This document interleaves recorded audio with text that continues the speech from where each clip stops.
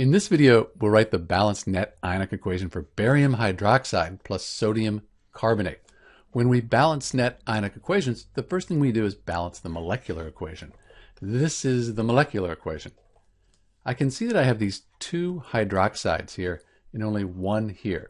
So I'm going to put a 2 in front of the NaOH. That gives me two hydroxides. They're balanced, two sodiums. I have two sodiums here, I have a barium here and here, and then I have a carbonate on each side. So we've balanced the molecular equation.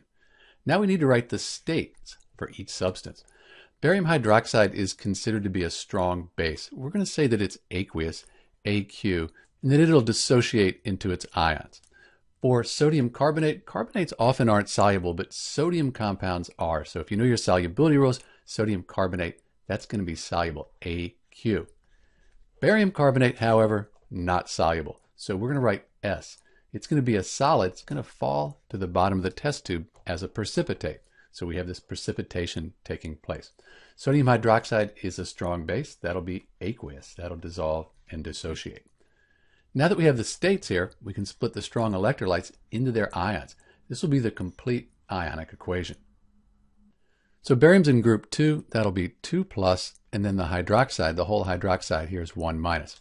So we have Ba 2 plus. I won't write the states now. Let's write that at the end. And then I have the two hydroxide ions. Sodium is in group 1. It has a 1 plus ionic charge. The whole carbonate, 2 minus. Good one to remember. Two sodium ions. And then we have just the one carbonate ion here. So these are the reactants in our net ionic equation. For the products, we don't split solids up. So we're just going to keep this barium carbonate together as a solid. And then we said sodium positive, the hydroxide negative, two sodium ions, just like the reactants, and then two hydroxide ions, also like the reactants. So these are the products in our net ionic equation. Now we can cross out spectator ions. They're on both sides.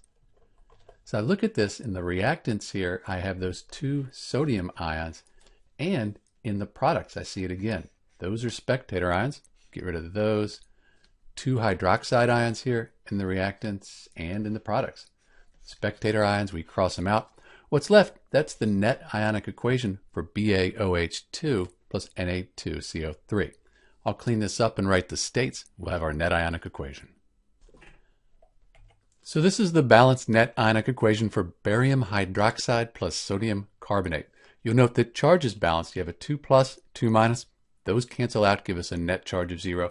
Over here in the products, this is a neutral compound. So the charge is balanced. Count the atoms up. They're going to be balanced as well. This is Dr. B with the balanced net ionic equation for BaOH2 plus Na2CO3. Thanks for watching.